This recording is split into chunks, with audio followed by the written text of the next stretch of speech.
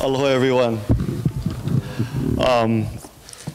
I just want to say something about everybody here. Just one word that describes them to me as leaders. When I think of Blake, I think of courage. When I think of Robbie, I think of integrity. When I think of Colbert, I think of principles. And when I think of Pono, I think of values. And one of the things that I had the gift of being able to do was get to know Pono's father. And he kind of adopted me and many of us. And one of the things that he told me one day was that, people are more important than power and money. People are more important than power and money. And if you think about it, as we live our lives, that's what it's all about. People are more important than power and money. And I've had the gift of being able to do many different jobs, some of them not so good, some of them many mistakes, but I learned many things along the way. And I guess maybe just to share with you some of the things that I've learned. If you look at today's environment and you look what's going on today, what do you see out there? Everyone's blaming everybody for what's going on and what's not working. It's the politics of blame. It's been going on for generations. Democrats blaming Republicans, Republicans blaming Democrats, conservatives blaming liberals, liberals blaming conservatives. Everybody's blaming everybody for what's wrong. But if you think about it in your life, what do you have? You have the gift of time and energy. Time and energy. And the gift to choose what to do with it. But if you're going to spend your whole time blaming somebody else who's wrong and why things aren't good, how much time do you have to actually solve the problem? You don't want any time. So a lot of us are wasting our time, wasting our energy, wasting our gift by blaming. And the other thing that I've learned is that policies, rules, regulations, policies, and procedures, and I've done many of them from the Educational Reform Act to Civil Service Reform to the procurement law. And when you look at all of those, they're policies, procedures, rules, regulations. But in the end, who is the one to carry them out? It's people. So a policy, a plan, a rule, a regulation is only as good as the people who implement them. Only as good as the people who implement them. So I contend that we still keep looking for this one leader that's going to save us, that's going to tell us, we're going here, we're going to do that. And it's really all of you. It's really all of us. Each one of us is within ourselves to make a difference. The other day I was driving by Roosevelt High School, taking my daughter to school, and she never wants to drive by Roosevelt ever again. She's so scared to go drive by there.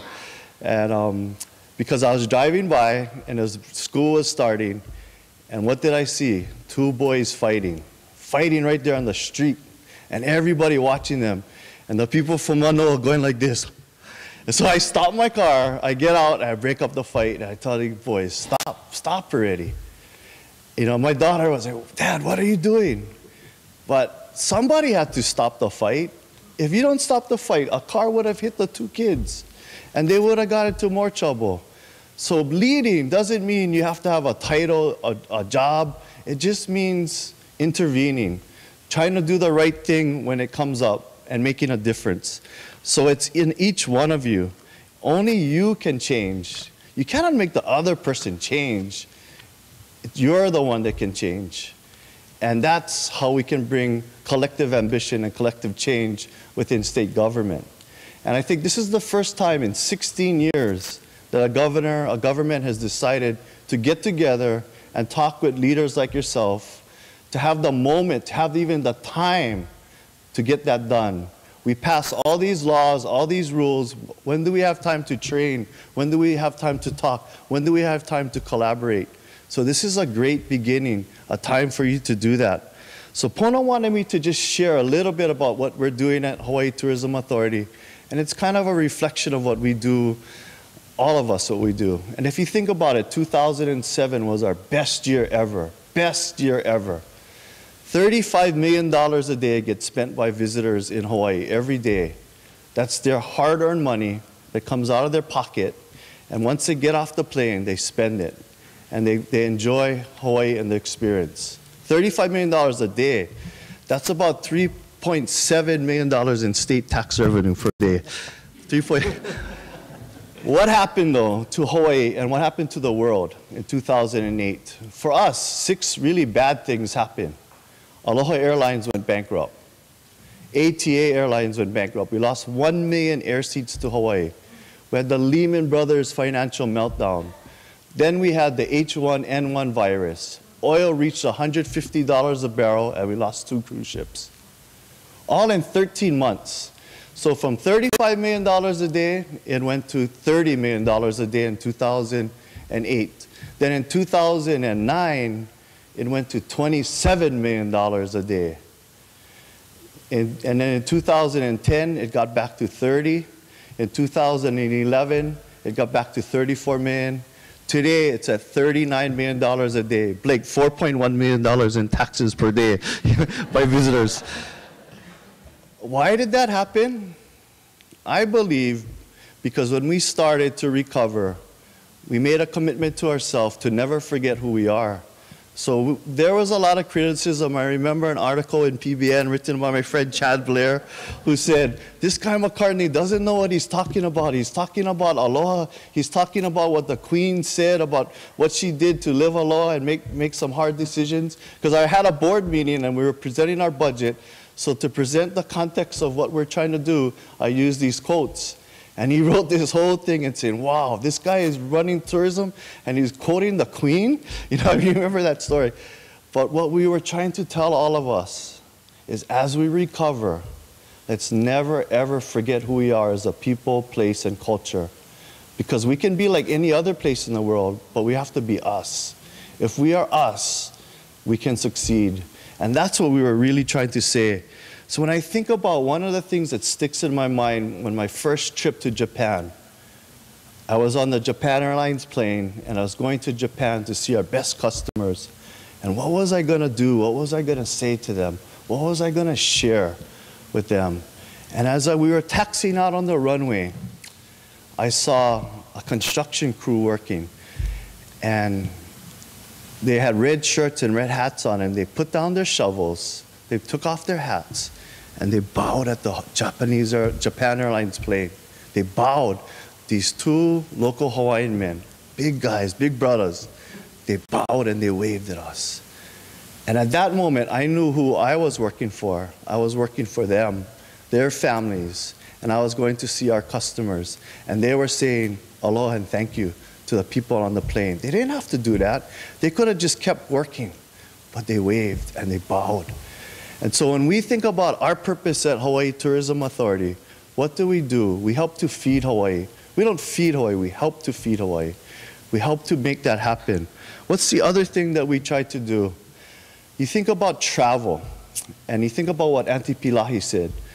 She said, as the world searches for world peace, the world will turn to Hawaii because Hawaii has the key, and that key is aloha.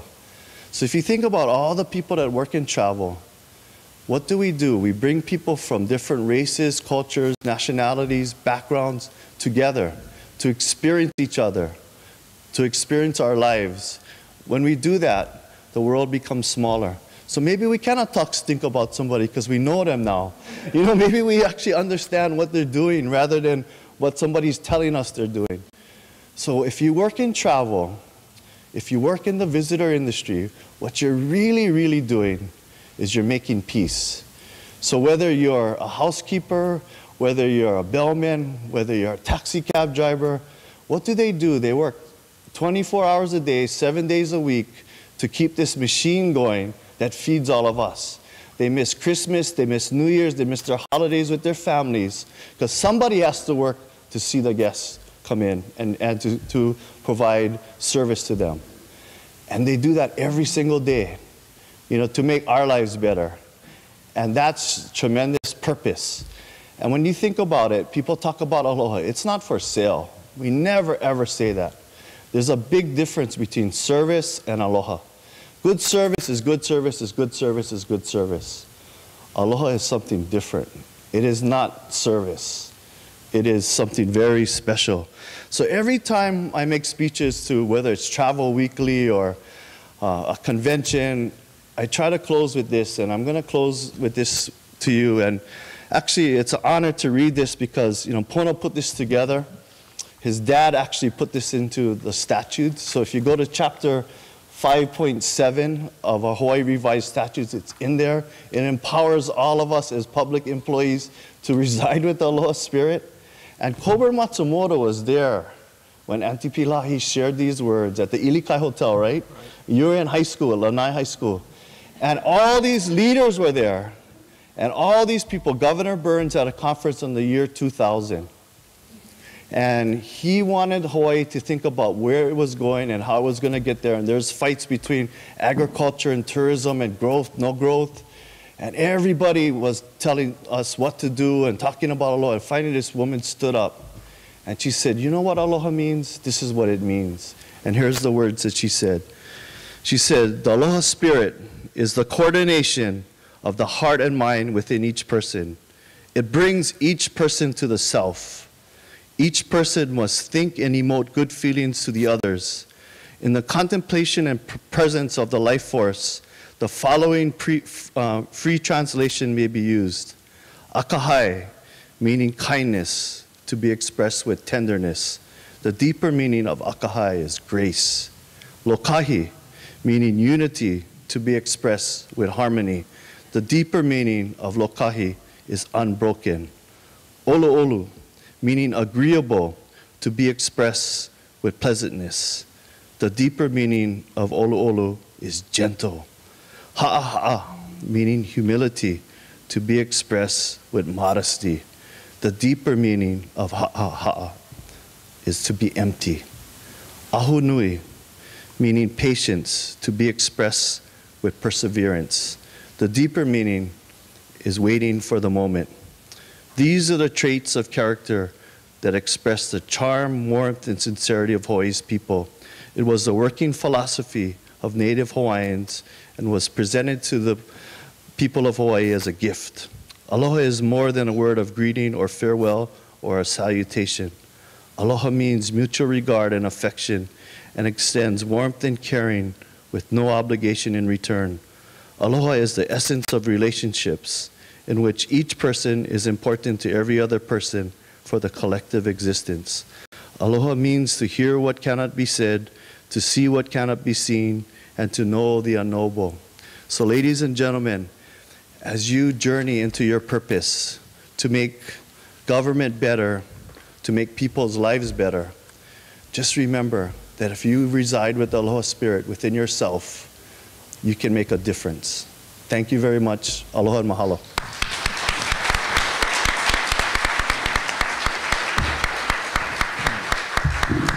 No mistake for the title and the topic that we had today. No mistakes. Mike called me the night before he gave that speech to his board, and he asked me if it's okay to share what he was about to share, knowing that it would be a tremendous risk. And then the article came out, and I remember him calling me and said, I just need a friend to talk to, because he was so being chastised for speaking about aloha. It's not about aloha, it's about heads in beds and butts in seats. But what has turned around our tourism industry? So when we speak about diversity and diversifying our economy, quite often we think about it away from. As an economist, when I speak about diversification, I think about diversification within. I don't want to stop people from coming to Hawaii. That's a very bad day for Hawaii. Nobody comes. I want to change the reason they come and how they come. And the greatest reason for them to come is aloha. So, thank you, Mike. Additive Links Online Hawaii Area. That's the acronym. I remember it. And it means nothing. Additive Links Online Hawaii Area, Aloha. Because they wanted it to be Aloha Connects. I'm sorry for all of you who thought that Al Gore discovered the internet. Carol. Just before we go into some Q&A, I want you folks to think about this. That we all were speaking, to you in a way that is just to connect with each of you. not from any different position than we all are as people who love our home. Last night I was in a meeting with some kahuna, till 10 o'clock. There were 6 of us. Actually, I wouldn't say us, I was asked to come. And they wanted to learn some things. And one of the things I started to share with them is why this place that we call home is the only place in the world where our royalty put their resources in 4 different trusts that today continues on. Kamehameha Schools, Luna Lilo Trust, Queen's Hospital, and Queen Liliuokalani Trust. Why is it that we look out in the entire world and we don't see that anyplace else except in Hawaii? Why? How come this place, the royalty did that?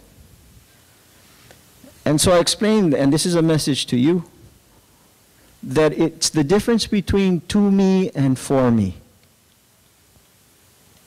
That our ali'i understood that the resources they were given was not for them. It's not for me. It was to me to do something. It's not for me to have something. It's a working philosophy and living foundation of this place. That all of us have different tasks, all of us have different resources, all of us have different ideas. But if we follow those who came before us, that it's not for us, but to us, I think that this group, in fact I know, because it doesn't take a lot, is in the position to transform not just government, but maybe help us remember who we are, as Mike talked about. And so to possibly inspire you with an opportunity that goes into maybe just sharing your mana'o or asking or engaging the panel. A few years ago, Mike and I were asked to be on a heritage tourism panel. And the conversations, it was about how we leverage the historic sites to get resources from the tourism industry. So Mike and I and a couple of other folks were on this panel. And what I had done is I had brought a couple dozen cream puffs that I made the night before. As my wife, I just told her, I gotta make cream puffs. Why? I don't know. Something tells me I gotta make cream puffs. So that morning, as we were together at the Capitol, I started passing out a dozen cream puffs. And people say, where'd you get these from? I made them. Yeah, right. I did. They're pretty good. Have fun. Not knowing, because we have to go to empty, as Mike talked about, the moment of emptiness. So everyone did their presentation, and then I was the last one. And then I realized why I had to make the cream puffs. I said, how many of you in this audience had my cream puffs this morning? And 12 raised their hands. I said, okay. I love Japanese films, and the reason why I love Japanese films is quite often their symbolism. We may not give you the answer, but it might reveal the puzzle. I'd like to tell you a story about my grandmother. Eldest daughter of 13 children, born so poor in Wailuku, Maui. And as we were growing up, the way that Grandma expressed her love to people is she would bake and she would cook. Charlie would recognize that's the way people grew up on Maui, on Oahu too, yeah. And so when we all became of age, we became Grandma's delivery boys and, you know, driving Grandma all over town, or her goodies, malasada, sweetbread rolls, etc. She was 85 and she called me one day and she said, Grandma hasn't made anything for you in a long time. What do you want? Chinese grandmother, nothing. What do you want? She's scolding me. Okay, Grandma, okay. You know what you hardly ever made, but they were the best, were your cream puffs. Okay. 2 weeks later, come pick up your cream puffs. So, I'll go to Grandma's house. She was 85, they're a little burnt on top. I scrape off the burnt. Oh, the custard. Grandma, how do you make these? Well, you got to use avocet. If you know avocet, you're old. Okay? Avocet, eggs, started to go. No. I don't want the recipe. Can you teach me? Let's do this together. Okay, when? 2 weeks. Okay, you come back in 2 weeks, you and Grandma go make cream puffs. Took my cream puffs, left. Next day, I get a call from my dad. Grandma had a massive stroke. She died at the bus stop. It's over. No cream puffs, no jelly roll, no cream roll, no nothing. It's over. A year and a half later, I get this hankering. Boy, I sure wish I had one of Grandma's cream puffs. Go to my kitchen and all of a sudden started to experiment, innovate. How do you make a cream puff? Memory. What do they taste like? And created a recipe. What did she say? Made a batch, took it to a family party, put it on the table. Somebody came up, took one, took a bite, said, who made Grandma's cream puffs? So as we were at the Capitol that day, I said, how many of you had my cream puffs? 12 people raised their hand. I said, they're good. In fact, they're very good. How ono are they now? And people looked at me. I said, before I put the heritage in these cream puffs, these were just cream puffs. But when you put the heritage inside, oh, so ono, yeah. So what is heritage?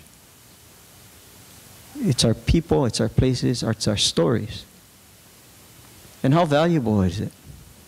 It's invaluable, it's priceless. You'll find that each one of us up here are storytellers. We use story to connect. In a world that is looking for elevator pitches, what Mike shared is that we are not elevator pitch people. We are people of connection. And it's our heritage which is priceless, which allows us to hold this very special ano, we call, spirit, that this is not for us, this is to us, for that connection. So in that, I want you to know that we are hopefully going to hear your ano and see your mana'o as you go out and do this work. But this is deep tissue body work. So thank you. I applaud all of our panelists, first of all. And then I would like to open it up to questions. So we've got about 15 minutes worth of questions. Yeah? Anyone? Anyone? Tell your story. Yeah.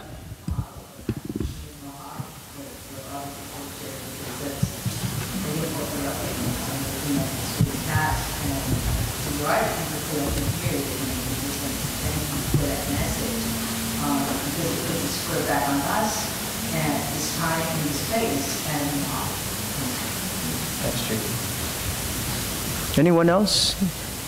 Comments, questions, stories? Yes. My state Andrew? day-to-day role is I work for public affairs for the Department of Defense. I'm a National Guardsman. And there's something that happens when the Hawaii National Guardsmen deploy to Iraq and Afghanistan. And, you know, they're having that green on blue violence over there where the Afghans are turning on the soldiers. It's not happening with the Hawaii guys. Because they have the Aloha, because they share, because they can see that adversity and they respect the people. And it's seen time and time again when the Hawaii guys move out, and you get the mainland guys come in, and the other foreign guys come in, it starts right back up. Yeah. They respect the Hawaii guys and they'll protect the Hawaii guys because they have that respect and that aloha people. And it's a very powerful thing in your Hawaii. And it's just one how that affects even the military, how it affects the National Guard. And they want to work with us. They don't necessarily want to work with everyone else. They want to work with the Hawaii guys when they go over there. Thank you, Andrew. Thanks for that story. Also, can we just say thank you for what you do for all of us, to get our backs and to do what you do so that we can live our lives. I cannot even begin to tell you what you guys do for us. So I just want to say, on behalf of all of us, mahalo. Thank you so much. Thank you, Andrew. Anyone else? Yes, Bob? This conference is entitled IT, and that technology is somehow, once properly used, is going to transform us. I agree it will transform us, but innovation in the context we've been discussing here is not a consequence of new technology. And what I'm concerned about is that what we've discussed here, that the actual process is held accountable to that. And I'm a little concerned that when I go and just bought a new Apple and had to sign the contract, 19 pages long, and I read it. Have you ever read it? What it turns out to say is, you bought a machine that will receive our technology. You do not own it. If we change it, your machine may become obsolete when we advance beyond your petty interest. That's exactly what it meant. So I am mightily concerned that technology properly pushed to the front of the line might be falling off a cliff that isn't fiscal.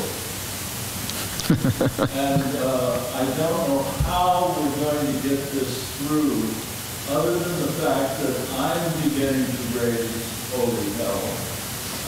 And I date back to the 60s when Tom Gill said, pardon me for the issue, he said bluntly as Lieutenant Governor that he did not consider making all Hawaiians chambermaids and waiters was an advance in the civilization. When we look at the technology issue, I think we're to be drawn off track. And I'd really like to know what type of tests, and the ones that I'm looking at is the Aloha, which if you really trace that back, it's the Hawaiians came by boat. And if they didn't arrive, they didn't cooperate.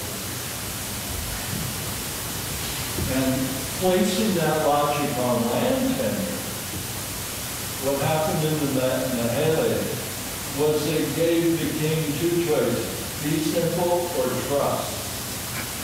And there's a third option, service tenure. It meant you didn't own the land, but you had an obligation to make the land productive for the whole community. And if you look at the Ahua'a, it means that the elite would readjust land use such to maximize the benefit for the whole community. Now that's radical thinking. I mean, that's person socialism. It actually means values will be weighed and change will be for the better. These are inspiring ideas. And what I'm concerned about is when 400 to 600 foot tall towers go up on Kamehameha school land with the premise that we are not going to eat up agricultural land. We're going to bring in people who can afford to live here, and the rest of us are going to have to pay more to live here because to keep them going, they can afford to pay for it, and we can't. I want land allocated for square footage to agricultural use as a condition of building a building. That might then set it aside for land for agricultural use, and I'd like to give it to the state government to force it to not tax more, but to do more for the community in general. Is that a question? Is there a question in there, Bob? Or just a statement? I wasn't going to raise my hand. If my wife was here, she would have put her hand. I'm glad she's not here. I don't mean to talk more about this, but I think it's back to what everyone talked about here. it's incumbent upon all of us to make sure we don't lose our values and our purpose. So technology is a tool, but it's not the answer. We still are the resource. We still are the human resource that will make things happen, make good decisions, do things for the people. So I think it's going to be incumbent upon us to provide that balance, that technology is going to be a tool, but it's not the end-all be-all. It's still going to need people to make things happen. You know, Bob, in my slides, there was one that said under reverence, the first word that came up was haku. You folks know what the meaning of haku is? What is haku? To weave, to braid. Well, why would that be under that reverence? In Mike's revelation that he was reading of ha'a ha'a aho nui, ha. You combine those two deeper meanings, ha'a ha'a, to be empty, aho nui, waiting for the moment of emptiness.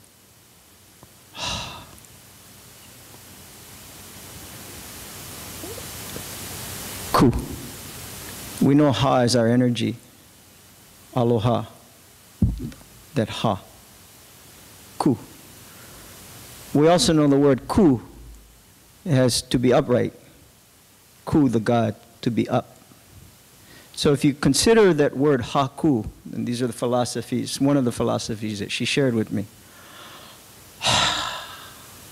Ku. As we ha, we ku.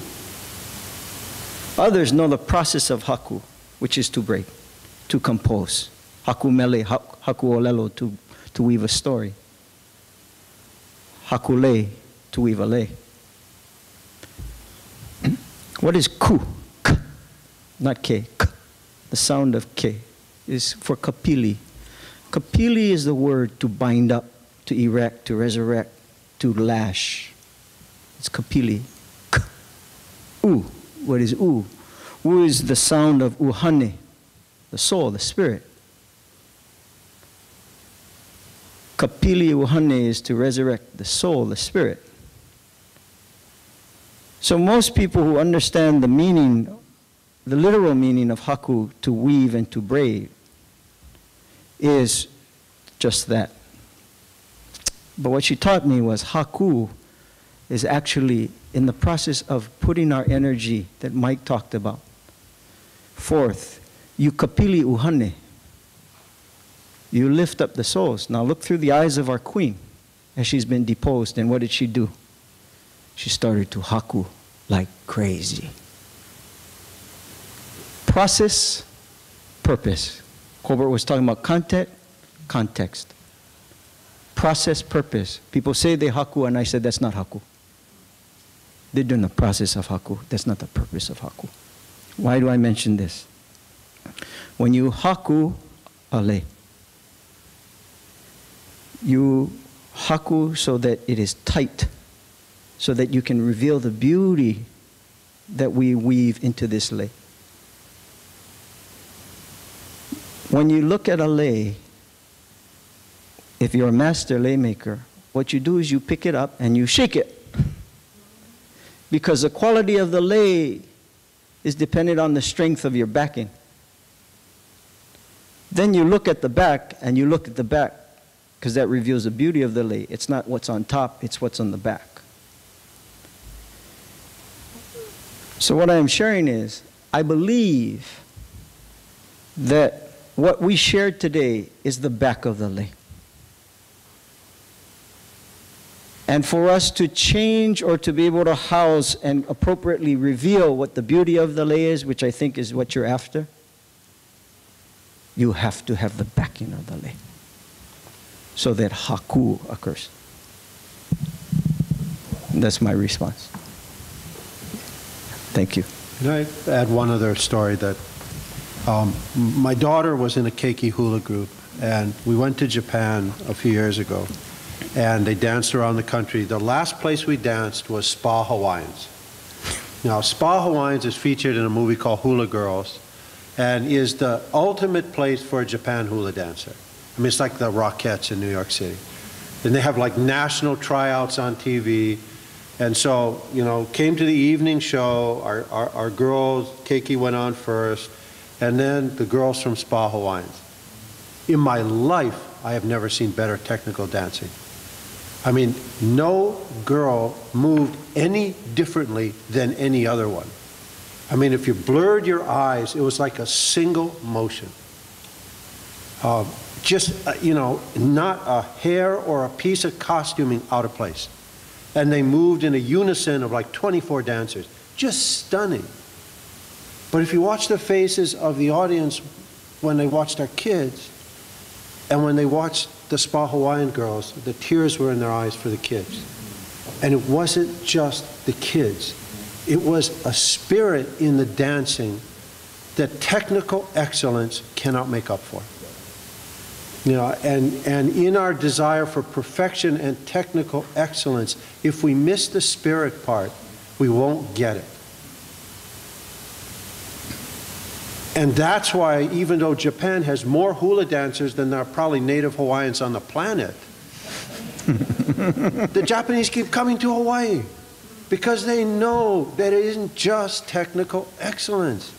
They got to go find the spirit that was inside the dance that made it different. And watching that was one of those, you go, whoa, it is so different. Even when you see young people doing the dance, from just watching technical perfection. You folks are in the technical business. You are in the business of trying to achieve as close as we can to perfection. Not without spirit. Particularly not here, not without spirit. Or the rest of the folks that you're working with won't come with you in a way that will be meaningful. And I think that was to some degree what the gentleman a little while ago was saying. There's an underlying spirit that belongs inside of it. It's not just the actions, and it's not just the technology. I'd like to ask Blake to wrap this up for us. Me? Yes, absolutely. I think it's so appropriate. Well, you're such a champion. No. So, well, I am surprised, and I will say that, you know, when I was asked by Randy to participate in this panel, you know, I thought initially, I was like, oh my God, another thing I gotta do. I got like 10 meetings, I tried to prep the budget, we got bills to do. But, you know, when I took a step back and I really thought about the tremendous amount of work and dedication that we are asking of employees and of the personnel and of the people doing the real work, that was when I realized, you know what, I need to invest some time in preparing a presentation and actually conveying what I think is something meaningful for all of you. Because at the end of the day, I think, as all the panelists have said, you folks are here to do the yeoman's share of the work. It will come down from the top and it'll percolate down through various procedures and processes, but ultimately the work has to be done by all of you folks. And on behalf of the governor and all of the leaders, I want to just sincerely thank you, because it is going to be difficult, it is going to be a challenge, and we know we are asking a lot of you. But if we want to make Hawaii a better place, and if we all go back to the reasons why we went into public service, why we became part of the government, and why we believe the state of Hawaii is such a special place, that to me is a core value that we all share. And so just remember that every single day as you're going through your daily duties as to why you need to continue to push forward. But on behalf of the governor and on behalf of all of our leadership in the administration, I want to thank you very much. Thank you. Thank you, everyone. Awesome.